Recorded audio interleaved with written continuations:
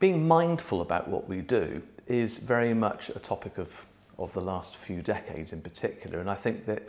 pianists shouldn't absolve themselves from the need to be really thinking musicians rather than practitioners at the instrument. That means practicing away from the piano, studying scores away from the piano, perhaps at the kitchen table,